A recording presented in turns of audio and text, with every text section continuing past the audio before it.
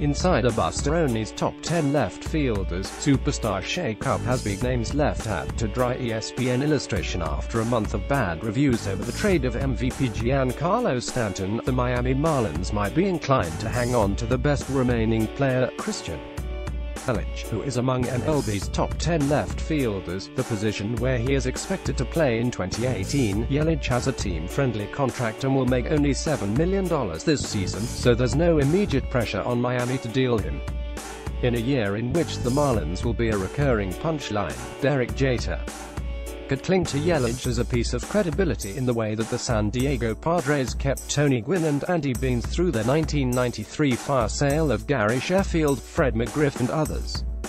But there's a strong argument to be made that the Marlins' best strategy is to deal Yelich, JT Realmuto and any other veteran of value, because any lasting damage that has been done to the franchise by Jeter's Project Wolverine teardown could be irreversible, unless the Marlins execute a near-perfect, cost-efficient rebuild. And even then, it may not matter to fans in South Florida. The truncated history of the Montreal Expos might provide the best comparison to where the Marlins stand now. As the Montreal ownership made decisions about the team's finances, the Expos fanbase endured repeated departures of Hall of Fame caliber players Gary Carter, Andre Dawson, Tim Raines, Vladimir Guerrero, Pedro Martinez. Eventually, the fans in Montreal stopped going to games.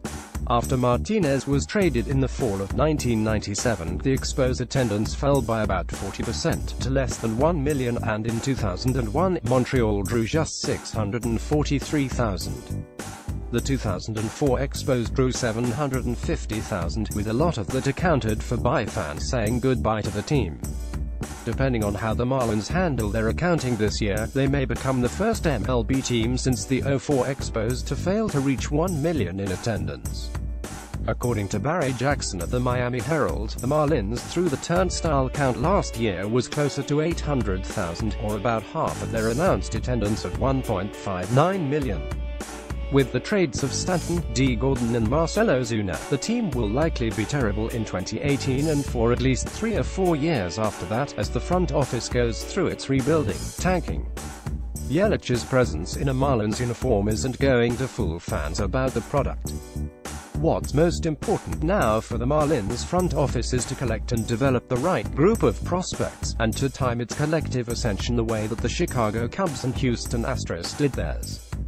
It's a nearly impossible challenge, of course, because the Marlins aren't embedded in the hearts of the fanbase the way the Cubs were, nor do they have the financial potential of the Astros to augment their young players. The truth is that Project Wolverine is the baseball equivalent of a Hail Mary, because even if they get it right, fans in South Florida might not care anymore after the breakups of the '97 and '03 championship teams, the trade of 24-year-old superstar Miguel Cabrera, the swap of Jose Reyes and Mark Buehl even after the opening of the taxpayer-funded ballpark, and now the salary dump of Stanton. The new ownership group had one chance to make a first impression, one chance to distinguish itself from the distrusted regimes of the past. That has been squandered, and mortal damage may have been done to the market. Considering where the Marlins are today, they might as well push ahead and rip the whole band-aid off, as a rival executive said. They might as well take all the pain now, so yes, the time is right to trade Yelich.